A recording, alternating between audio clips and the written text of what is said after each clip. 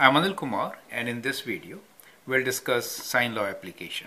So here is a real life situation. Let us say that you're flying a kite, and let's say that's the location of your kite here, right? So that's the location of a kite, and you are right there at this point with, let's say you are here, and you make an angle of elevation of around, let's say 50 degrees with the kite. From the other side, you watch two of your friends approaching, and they also want to share the experience of flying the kite. And you notice that one of them is very close, let us say almost about 12 meters from you, right? So let's say this distance is 12 meters from you and one of the friends, let's call friend A here, okay. And the other friend who is following has an angle of elevation with the kite of around, let us say 35 degrees. So let me make the other friend who's just behind, let's say that is the second friend B, and the friend A has angle of elevation of around, let us say, let's write 62 degrees. And friend B has an angle of elevation of, let us say 40 degrees. Okay.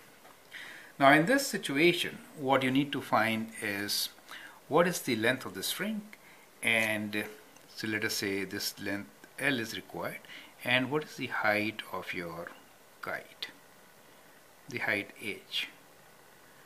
Let us say you have to find these parameters from the given situation. Let's say this point is K. To find the height, we'll drop a perpendicular, and let's say this point is P from there, right? We can actually extend this question, and also you may figure out what is the distance of each friend, what is the distance of the other friend from you. That could be extension to this question. So let's solve this question. So basically you're flying a kite, your angle of elevation with the kite is 50 degrees. Your friend who is approaching you, angle of elevation for the kite for your friend is 62 degrees. And another friend who is following, the angle of elevation is 40 degrees plus for that friend. Okay. Now, in this situation, how are you going to find the length of this kite? Now, a couple of ways. One way is you can use the sine law. And since we know this is 62 degrees, we can find the angle KAL, correct? So let's do angle KAL will be equals to 180 degrees minus 62 degrees. So let's calculate. So we'll use calculator in this question to solve our question, to simplify all these things. So we have angle KAL as 118 degrees. So that is 118 degrees. So we have this angle as 118 degrees. We can find this angle. Actually, you can find this angle from 180 minus these two, or this is exterior angle. Since it is exterior angle which is made by the kite and your friend and you is 62 minus 50. So we'll use exterior angle theorem, and we say angle YKA is equals to 62 degrees minus 50 degrees, which is 12 degrees, correct? You could also use 180 minus some of these two. You'll get the same answer. Now you know a combination of angle, which is 12 degrees, and the side opposite. So that can help you to find length of the string, correct? So since you want to find length of the string, we'll put ky on the top. So ky, the length of the string, divided by sine of the angle, which is 118, should be equal to known side of 12 meters divided by the angle opposite, which is sine of 12. So from here, the length, which is equals to ky, should be equals to 12 times sine of 118 degrees divided by sine of 12 degrees, right? So let's use the calculator once again. So we have 12 times sine of 118. So I prefer to calculate each individually, then divide by sine of 12 equals to, so we get 50.9. So I'll round this to 51. Okay, so we say length is 51 meters, correct? So it is 50.96. I'm rounding it to 51 meters since the units are meters. So we get the length of the string. Now you need to find the height of the kite, kp.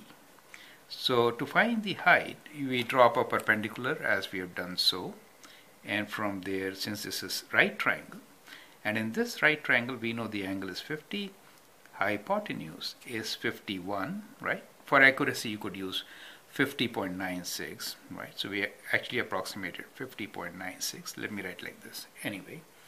So we'll round whole numbers. This is good enough. We can use, since we need to find height h, so we should use sine, opposite over hypotenuse, correct? So let's use sine and find the height. So we can say h, or we can say sine of 50 degrees is equals to height over L. Height over L. Now, so height is equals to L times cross multiply sine of 50 degrees, right? So that is how you get your equation. Now we can write down the values. 51 meters times sine of 50 degrees, correct? So that is equal to, let's calculate. We already have 50.96. I'll use the same value times sine of 50 degrees.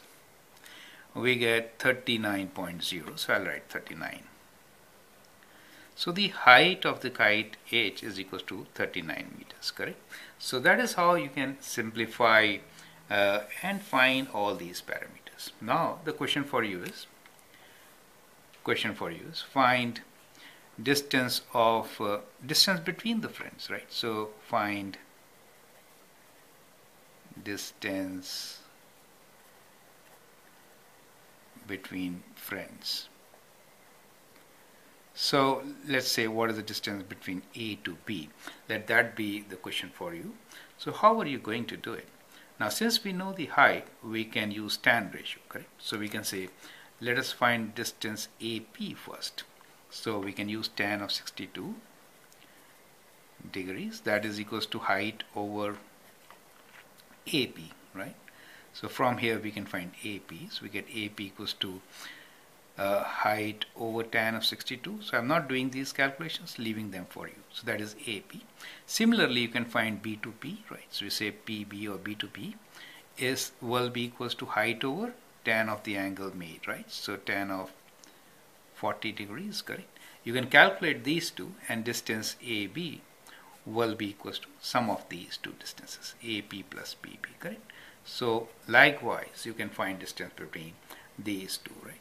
So that is how you should be solving triangles where sine law could be applied. I hope that helps. Thank you and all the best.